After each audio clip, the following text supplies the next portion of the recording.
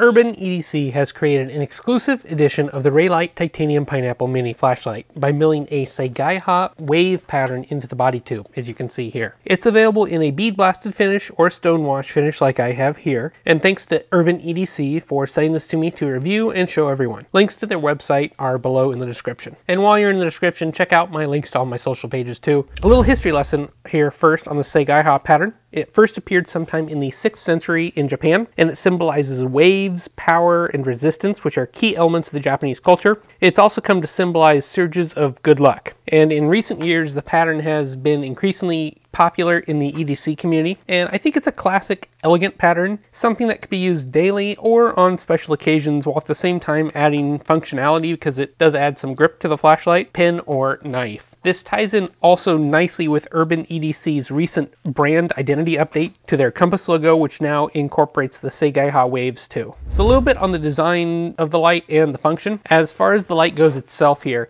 it's mostly the standard Reylight Pineapple Mini that I've taken a look at in the past.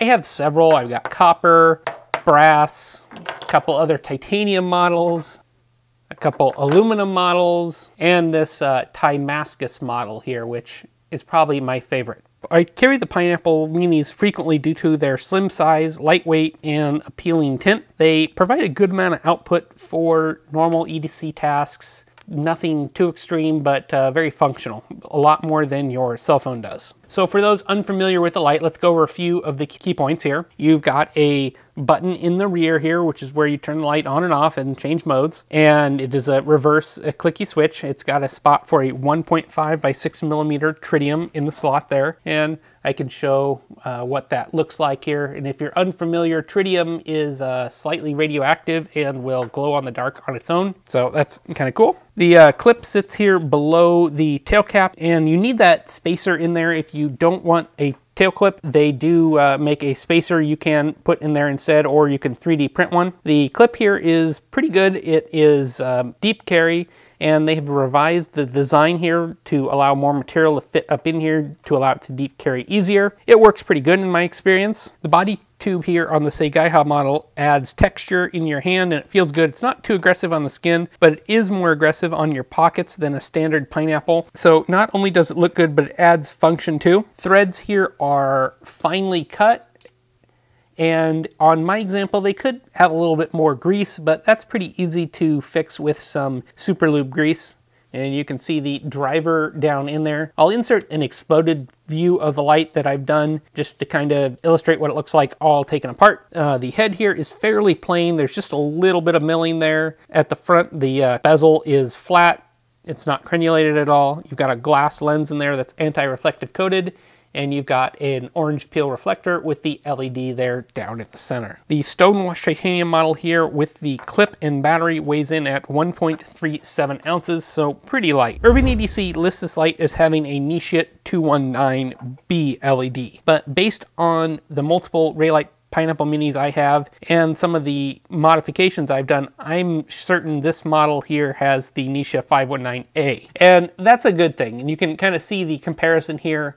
On the left is the 519A, and on the right is the 219B. Visually, they look different. The other note is the Reylight's 219Bs tend to be around 4,500 Kelvin, and this 519A is closer to 4,000, so a little bit warmer. This updated LED is a good thing in my opinion, as the 519A has more output than the 219B, still has a nice high CRI, and has a little bit of a rosy tint, which I prefer myself, as do many enthusiasts. It's the most popular LED at the moment due to its great characteristics, and this is a great way to try one if you haven't already. On my Opal Lightmaster Pro, I measured the light on high with a lithium-ion battery and got 3,896 Kelvin at 97 CRI. DUV here was slightly orange with no green in the beam, which I like. On high, there is PWM, but it's very fast, and the beam profile here with the 519A is a larger hot spot, and this is partially due to the refined reflector, I think, as well. It's a nice beam pattern for a non-TIR EDC light, in my opinion.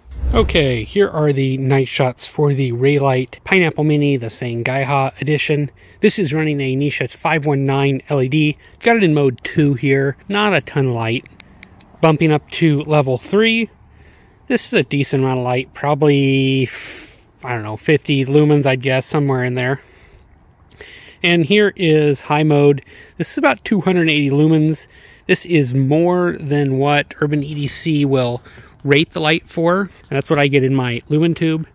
And we can see my tree here in my front yard. Nice big tree, but you can see this thing throws for a decent amount for an EDC light. This is great to, you know, find something under the couch or just general lighting. It's not gonna be your light you use in a disaster for an extended period of time, but for a lot of general uses for a flashlight, this works great for that. So what I did want to do is show you the difference between high CRI. So this is a high CRI LED. It's about 4,000 Kelvin if I remember right, 96 CRI. You can see the nice colors on the tree here. Let me switch off to a different light to kind of show you the different tints. So here is another Reylight Mini that I've got. This is a Nichia 519b LED. It's about 40 to 50 lumens less, just because it's a less efficient LED. This one's slightly cooler, probably a more neutral tone, and you can still see the oranges and reds here nicely. Lastly, I've got an Olight i5T. This is making about 100 lumens less. This is a cool white LED and a non-high CRI. And you can see just a huge difference in the color of the tree here. And even if we're using it out in front, and remember this is on high, it is quite a bit different from the Reylight that we looked at previously. Still functional, but to me, this is a lot less appealing than the high CRI. And one last time here is the Reylight Pineapple Mini Seigaiha edition. A lot more light, nicer tones too, in my opinion, and high CRI. Great little light, wonderful little EDC.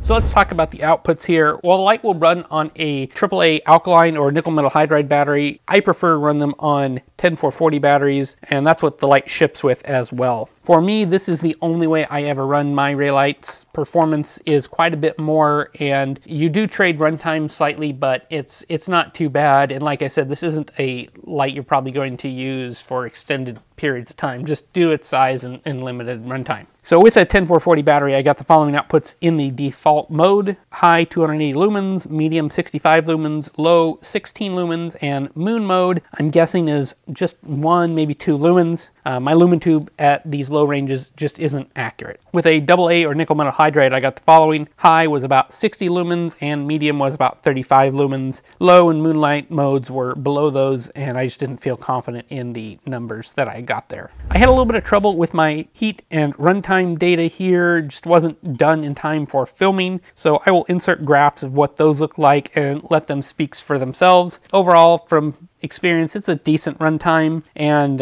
nothing concerning there for size of the light. The UI here is basic and pretty easy to use. The light does have a reverse clicky switch, which means you must press it on for it to come on. And then once it's on, you can half press to go up in modes. By default, the light does not have memory mode, but you can turn it on. The light is programmable into 4 preset modes that vary in output from the output of low, medium, high outputs, and the 4th mode adds a strobe option in there too. Reylight has some directions on their website, and I'll try to link to some of them that I made when I gave the minis as a gift. This is an area for improvement for Reylight, and something I think they should add is directions inside the package. Make sure to charge that included battery as well. That is a common problem you see occasionally, people unhappy with the lights or it quits working and turns out they've just forgotten to charge the battery. And as a side note, you will need to supply your own charger. My current recommendations for these small batteries are the VapeCell S4 Plus and Xstar VC4 Plus or VC4 SL, both of which I've done reviews on in the past and you can find here on my channel. My final thoughts are, I have 8 different Reylight mini pineapples, and it's no secret I'm a fan of them. The titanium Seigaiha version here in the middle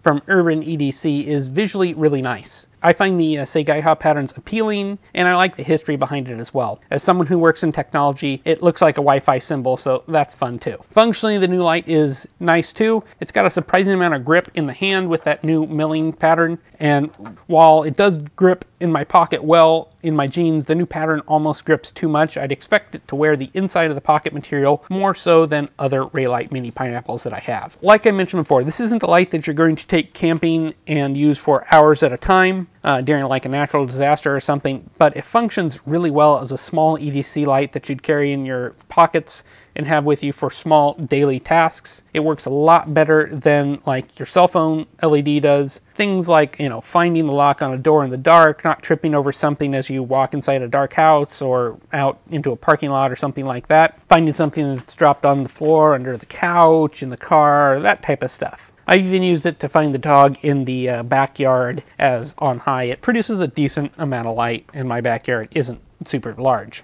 Like I said, I find myself carrying the Pineapple Minis frequently due to their small size, good output, and LED tints. And remember, the other big benefit here of the Seigaiha version is that it comes with a Nichia 519a LED too. So it's got more output than the older Pineapple Minis that you might already have, but still retain a nice high CRI and a pleasant warmer tint. It's a great way to try what's arguably the LED of the year that enthusiasts are loving almost universally. Let me know in the comments below what you guys think of this version, and if you've got one or are planning to get one, I'd love to know about that too. As always, I appreciate you guys liking these videos, subscribing to the channel, and sharing them with your friends, and I'll catch you on the next review. Thanks for watching.